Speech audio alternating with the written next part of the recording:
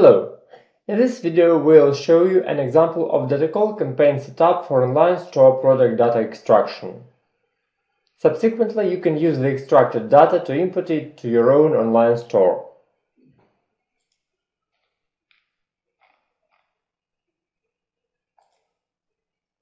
So we start a new campaign wizard.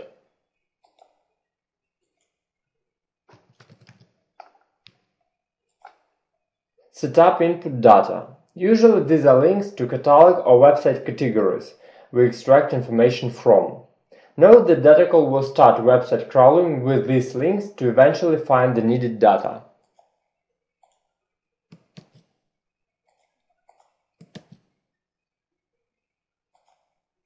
On the next step, we show Datacol how to get from the starting category to the specific products.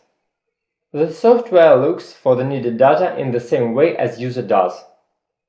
Datacol just follows links on the website. Thus, we need to map a route for Datacol to get from input links to the product pages. For this purpose, we'll use XPath expressions. XPath expressions address different parts of a web document. Datacol uses them to find data for extraction and to find links to follow. For fast XPath selection, we launch Datacol Picker. Now we need to decide what links Datacol should follow to get to the pages containing complete product information. Naturally, these are product links in the first place. To pick up XPath for all product links, just click on one of them with the left mouse button.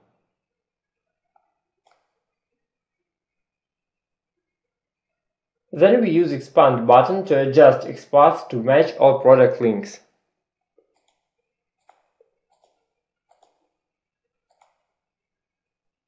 Instantly you will see appropriate XPath expression in the XPath selection area.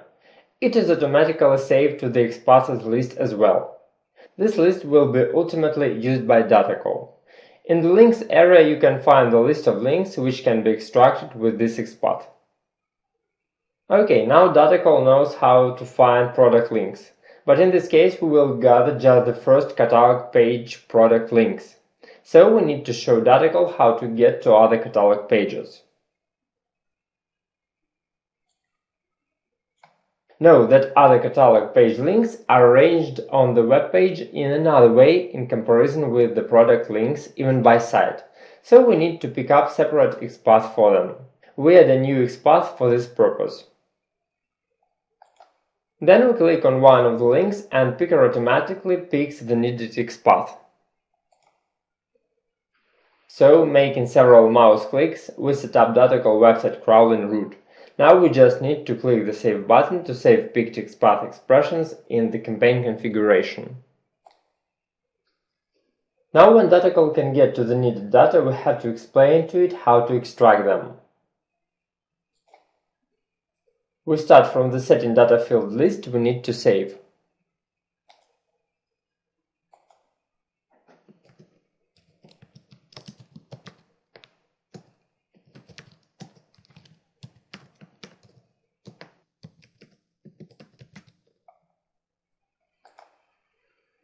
For data extraction, we use XPath expressions as well.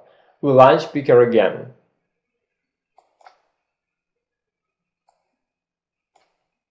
Before setup, we go to the product page where the needed data are located. Note that when Picker is started in the data gather mode, the data field area is present in it. In this area you can find currently active data field name. We need to pick up XPath to extract product name. For this purpose we click on the product name with the left mouse button. The picked XPath immediately appears in the XPath selection area. It is automatically saved to the XPaths list as well. When we click on the Save button or get to next data field setup, this list will be automatically saved to the current campaign configuration. Note that the product name is automatically marked with the red frame. XPath selection accuracy is verified by the Found web element source code. It is displayed in the Found Matches area. Similarly to the product name, we can identify XPaths to save other data fields.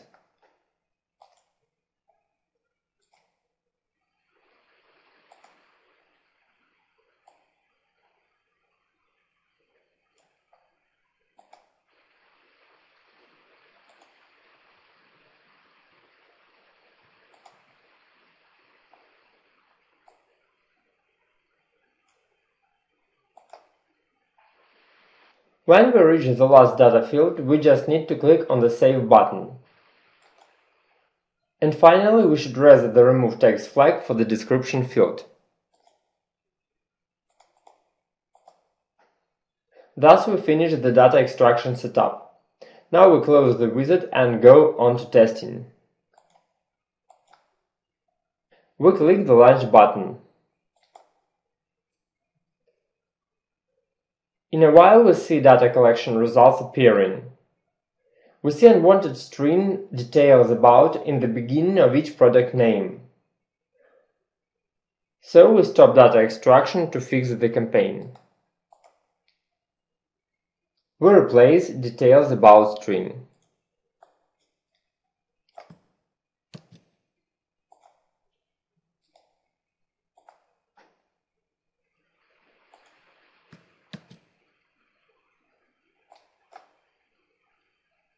Let's launch the campaign once more.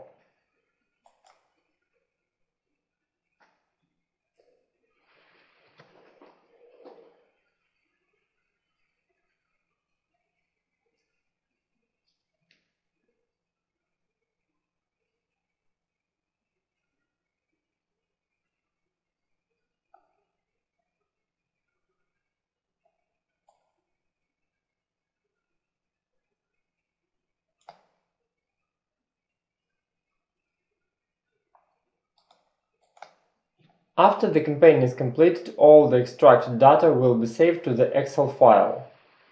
By default, it is generated in Documents folder.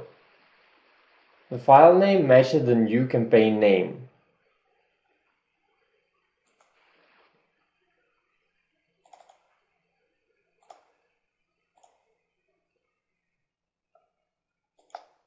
Note that the extracted data save format can be overridden. We will tell more about that in our next videos.